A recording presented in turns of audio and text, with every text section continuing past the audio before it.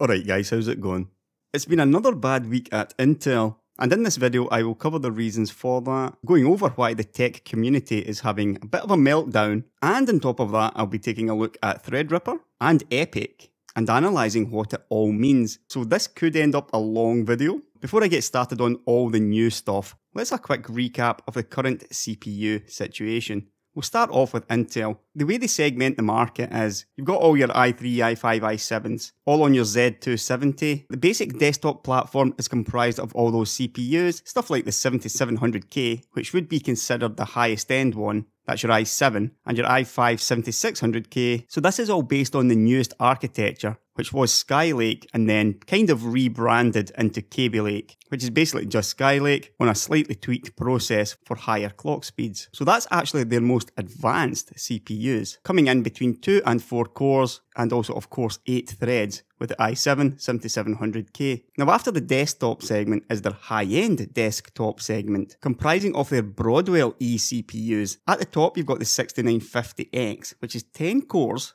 You've got the 8-core 6900K in there, and then two 6-core i7s, the 6850K and the 6800K. Once again, based on their Broadwell E architecture, which is actually their previous desktop architecture. So that's how Intel does it. The new architecture goes to the desktop first of all, and then generally speaking a year later or so, moves on to their high-end desktop. The same architecture with more cores. So that covers everything between 2 and 10 cores. Intel of course has even higher core count CPUs. Again based on Broadwell, and of course these are their Xeon branded server CPUs, which as of today, the fastest they have is the 24 core Xeon E7 8894V4. That really rolls off the tongue, that one. Coming in at only $9,000. That's not $9,000 per server, that is $9,000 per CPU. And here we can see 2.4 GHz with an all-core turbo of 2.8 and a one-core turbo of 3.4 GHz. In the server market,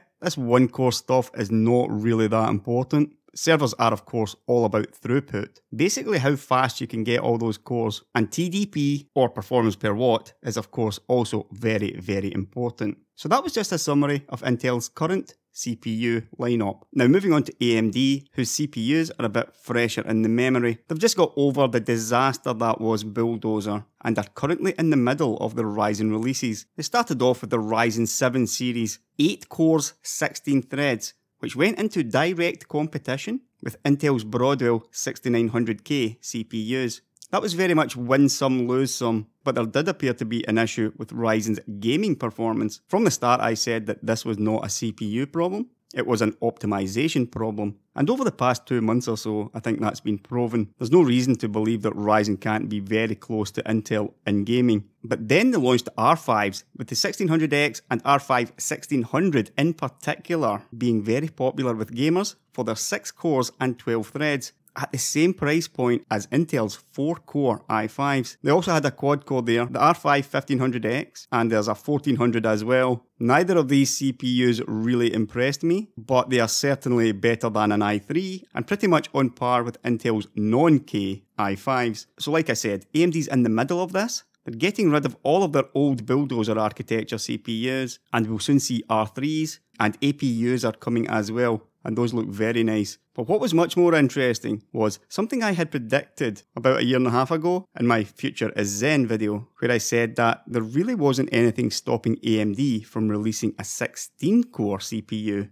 on the desktop as well. And it wasn't long after the initial Ryzen reviews before we started hearing rumours of an X399 platform, AMD's own high-end desktop platform, to compete squarely with Intel's. AMD's new 16-core 32-thread Threadripped coming in to battle squarely with Broadwell E. 16 cores versus 10 cores looks like a bit of a foregone conclusion. If you've been following this so far, you will of course know that it's not quite that simple. Broadwell E was launched a year ago, and like I said, about 1 year after launching on the desktop or mobile, they generally update their high-end desktop CPUs to the same architecture. So Broadwell is on the way out, and we soon caught wind of Skylake X. as you can see here, between 6 cores and 10 cores. So that was pretty disappointing, as it was simply the same as the current Broadwell E core count. In addition to that, we also got Kaby Lake on the high-end desktop platform. Only 4 cores though. Immediately, people looked at this and said, Intel, what the hell are you doing? Kaby Lake X at 4 cores and only up to 16 PCIe lanes? This was clearly the same Kaby Lake CPUs we have on the desktop. And on this slide we can see that it's a 112 watt CPU, which is well up on the 91 watts of the desktop Kaby Lake i7s. A bit later we discovered that, yes, the CPUs do have 100 MHz more, but they also come without the integrated graphics, as you might expect on an X series platform. None of these Intel high-end desktop CPUs come with integrated graphics, but this was clearly going to be a major issue, especially for motherboard guys who were told that all Kaby Lake X and all Skylake X CPUs must work on all X299 motherboards. Now, I don't want to go into the details of motherboard manufacturing, but stuff like PCIe lanes can make a massive difference to the cost of a motherboard. And we can quite clearly see here that Skylake X has up to 44 lanes, while Kaby Lake was stuck at up to 16 lanes. That's because the Kaby Lake CPUs were only designed with 16 PCIe lanes. And there are even more issues because Kaby Lake's memory controller is only capable of dual channel or single channel mode, whereas the high-end desktop CPUs are capable of quad channel. So all this together is adding a little bit of a nightmare for the motherboard guys and is gonna lead to a massive amount of confusion. But even with that, you might think, that's not a huge problem. It's only between 4 and 10 cores anyway, right? Wrong. After Ryzen released, Intel decided to update their high-end desktop count to 12. My guess here is that they probably felt that the 10-core options were simply not good enough value in the face of Ryzen. I mean, there are actually cases where the Ryzen 7 1800X, with its 8 cores and 16 threads, is almost a match for the 10-core Broadwell E, which is a $1,700 CPU. So again, another 10-core high-end desktop CPU? There is simply no way that anybody would buy that. So Intel decided that 12 cores would be the new limit on the high-end desktop. Isn't competition just great? But then a couple of weeks ago, at AMD's Financial Analyst Day, we saw something very, very interesting, and something that has changed the CPU landscape forever. When Ryzen 7 launched, one thing in particular wasn't that highly discussed, and that was just how efficient Ryzen was compared to the Intel CPUs. And in almost every case, in performance per watt, Ryzen 7 was well ahead of Broadwell E, core for core. So after that, I was sort of looking for one thing in particular. And 2 or 3 weeks ago, during Mark Papermaster's presentation, like I said at AMD's 2017 Financial Analyst Day, one slide in particular caught my eye, and it was this one. Infinity Data Fabric delivers near-perfect scalability. Now this one kind of went under the radar as well, and in actual fact, it's really talking about EPYC, AMD's server CPU. But what this shows is that AMD is capable of scaling almost perfectly, all the way from 16 cores up to 64 cores. Now that simply means that if a 16-core CPU scores 1000 points in something, then the 32-core CPU should score 2000 and the 64 should score 4000, that kind of thing. This of course assumes that clock speeds remain consistent. Now this is a pretty difficult thing to do because obviously the more cores you have, the more difficult maintaining those clock speeds is. You remember going back to the Xeon, the E7-8894V4, a massive 24 cores, but only capable of 2.8 GHz on all of them. And that is the turbo, so there will be some loads where it actually falls down below 2.8 and maybe even closer to the 2.4. And all of that is in a 165 watt package, which is actually very, very impressive. But make no mistake about it, these Xeons,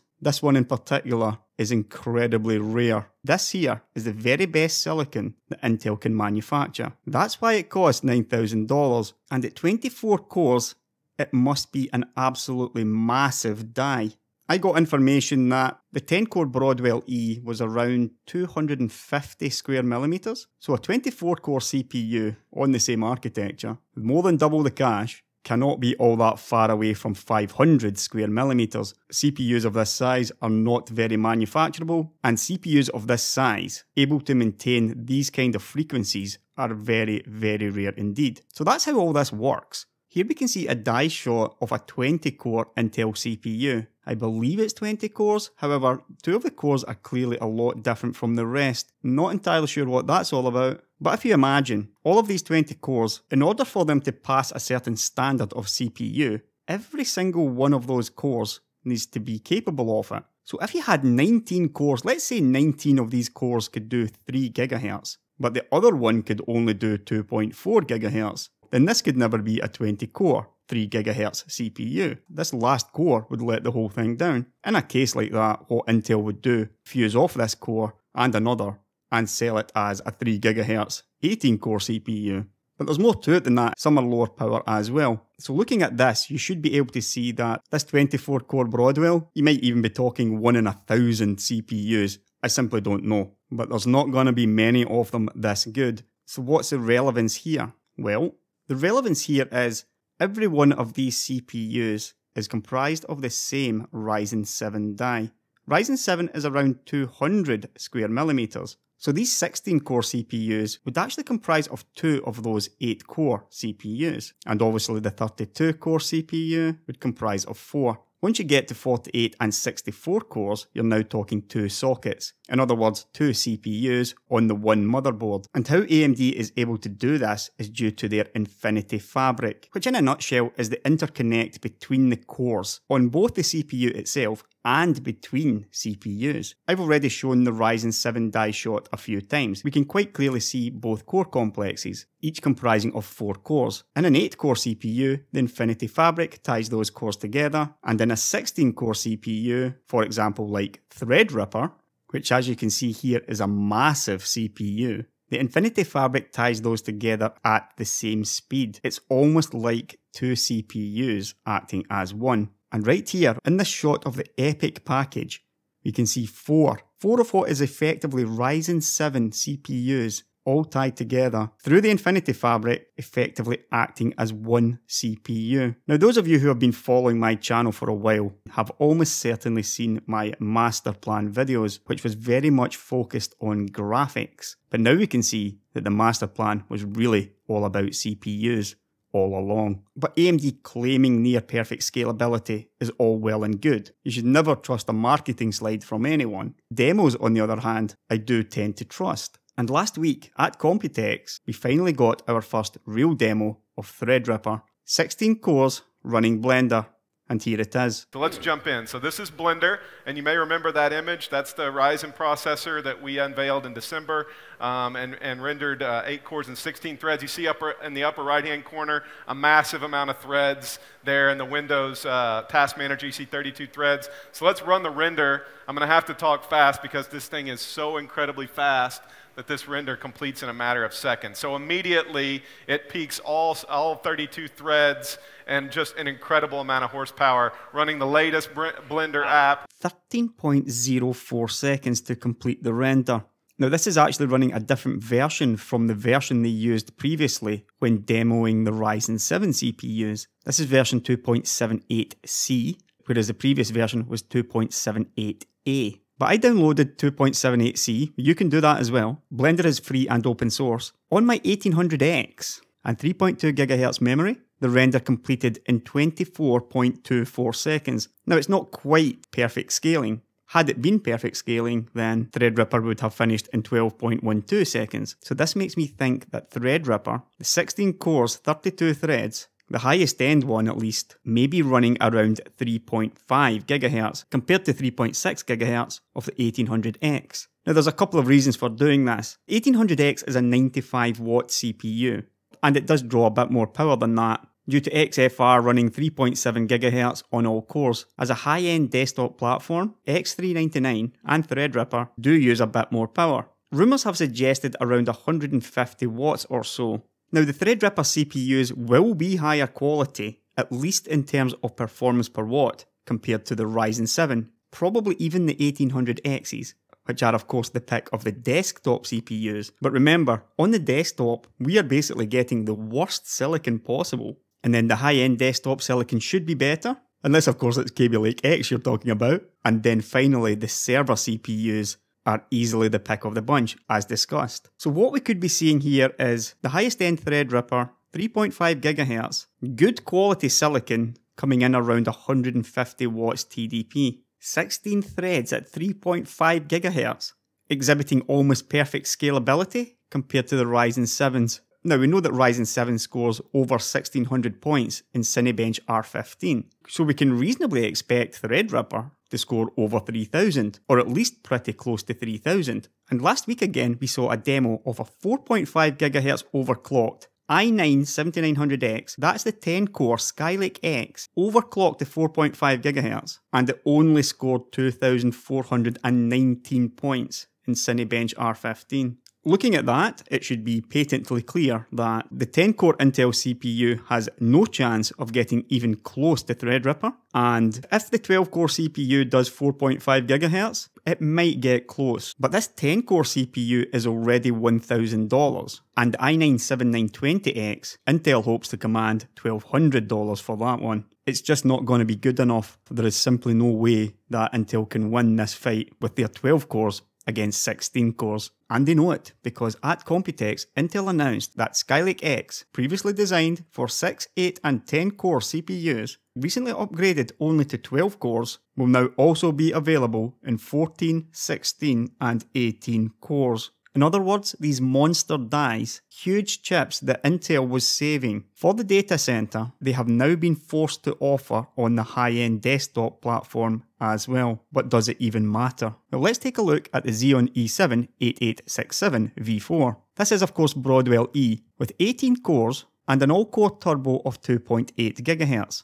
18 cores, 2.8 GHz, and 165 watts of TDP. 18 cores at 2.8 GHz? Well, let's just run that one through a calculator. For Broadwell, we're going to assume around about equal IPC. So 18 cores multiplied by 2.8 would give you a total of 50.4. Threadripper, 16 multiplied by 3.5, 56. So that's still Threadripper around 10% ahead. And the Xeon currently sells for $4,672. This is the best 18-core CPU that Intel can manufacture, and they can command $4,500 for that. Now looking at this slide from Intel, they only intend to charge $2,000 for the Skylake i9-7980XE. Again, 18 cores, 36 threads, and it will pretty much be the same clock speeds, or more likely, they're going to be forced to run it up to 200 watts, simply in order to beat Threadripper. And before I continue, let's be clear here.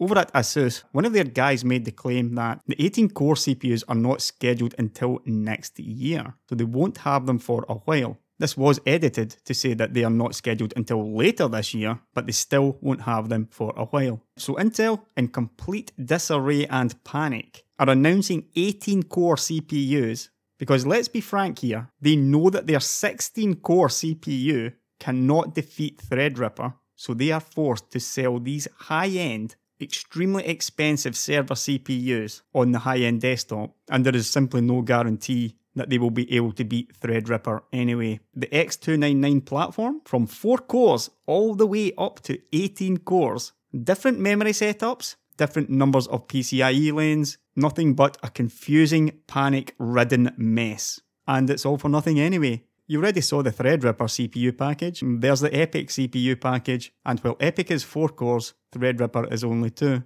But the socket is pretty much the same. 1 or 2 differences, but there is literally nothing preventing AMD from selling 32 cores or 24 cores on the desktop. And think about this, because a CPU like the R5-1600, 6 cores, 12 threads, a 3.2 GHz base clock and a 3.6 turbo, with a 65 watts TDP. Even this bog standard Ryzen 5 1600, all AMD really needs to do here is get this down to 50 watts, which can be done by simply using better silicon, easily done, or simply drop this base clock down to 3 GHz. 24 cores of $220 worth of CPU, so effectively you're talking less than $1,000 worth of CPUs, easily faster than the 18-core Skylake X, which Intel believes they would be charging $2,000 for. And if you remember what I talked about, all those cores, they all need to hit that speed. Every Ryzen 7 that isn't dead